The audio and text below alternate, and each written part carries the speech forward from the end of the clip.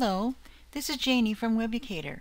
In this video I am going to show you how to add social media icons to your WooCommerce product pages in WordPress. We would like to thank Patrick Rowland, who discusses turning on social sharing using the Jetpack plugin.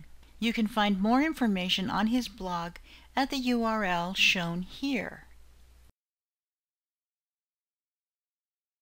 To add the Jetpack plugin to your WordPress site, open up your site, go to the dashboard, scroll down the links to the plugin link, and choose Add New.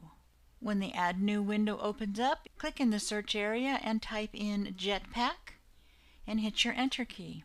The next window is going to show you several different options for Jetpack. You want to choose the first one. It's Jetpack by WordPress.com. Choose the Install button.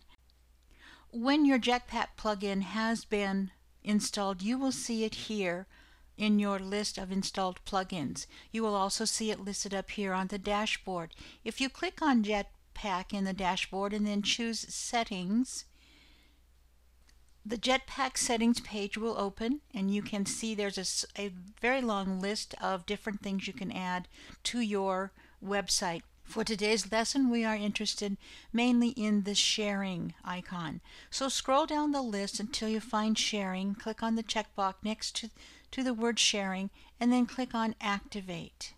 It just takes a few seconds, and the sharing option is activated. Scroll back down to the sharing option, click on the word Configure. When the Configure window opens up, you will see that at the very top there's a list of some social media sites. You will need to connect to each of those if you are not already connected. And you simply click the Connect button right next to the social media site and put in your login information to connect. Once you have connected to all of the sites that you would like your WordPress site to be connected to, come down here and look in the Sharing Buttons area. You can see there's a whole list of different options for you to share. Pick the ones that you want to share, drag them down into the Enabled Services area. Once you have those dragged down in there, you can see them all lining up.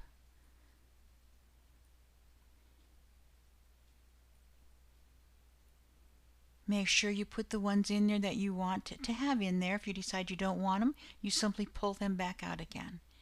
And then you can put them there. Now what's happening as you're sharing them in your Enabled Services area, you can see the live preview. They're coming up here as there's icons. This is what it's going to look like on your web page. If you would rather have them all buried underneath a single button so that they don't clutter up your web page so much, you can simply move them over here. Services dragged in here will be hidden behind a Share button. So here we come with our services. Bring them over here. You can see there's a Share button here that is building. All of these icons are now being placed under the Share button. And this is what the live preview looks like. This is what it will look like on your website. Scroll down a little farther and you can see here your button style. You can choose the icon only, which is what we viewed up here in the live preview just a minute ago. You can choose icon and text. If you choose this option, then when you do show them under your Share button on your website, they will look like this with the icon and the text. You can put a label above there, above the icon or above the Share button. It says something like Share this, just to let you know that you're going to be sharing these. Now the other thing that you want to do is very important. Here it says Show Buttons On.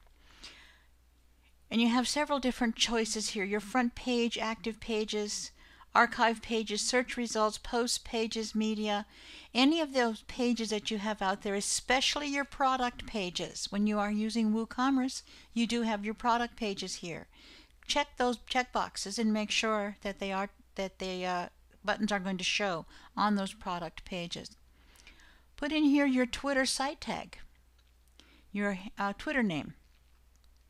And then you can come down here and save your changes. And once you have saved those changes and you want to go and see what it looks like on your website, you simply go to any one of your pages on your website, click on the page to view the page.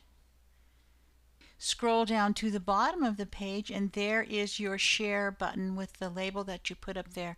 As I hover over it, you can see all of the different icons are popping up. They're all hidden underneath that share button. And you simply just choose one of those to share, and a window will open up, and it'll give you the information on how to share it on that particular website. Thanks again to Patrick Rowland. You can find more information about adding your social media icons to your WooCommerce pages in WordPress at the URL shown here. That's it for this video. I hope you enjoyed it.